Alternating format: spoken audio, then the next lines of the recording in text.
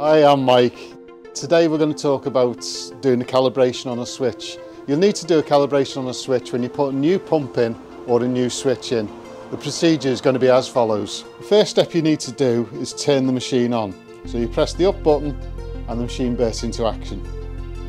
To set the calibration on the switch, you press the up and the turn left together, like so. The word cal comes up in the box and you come up with a C number. This one's C1 because there's no calibration set into it.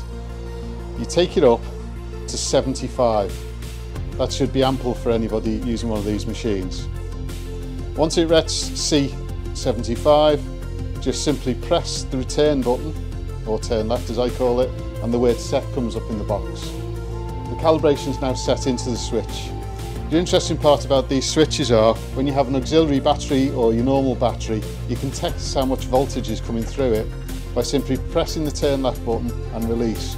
The word back comes up in the box, and there's your voltage. On this one it's 12.6. And then when you're finished, you simply switch the machine off. Job done.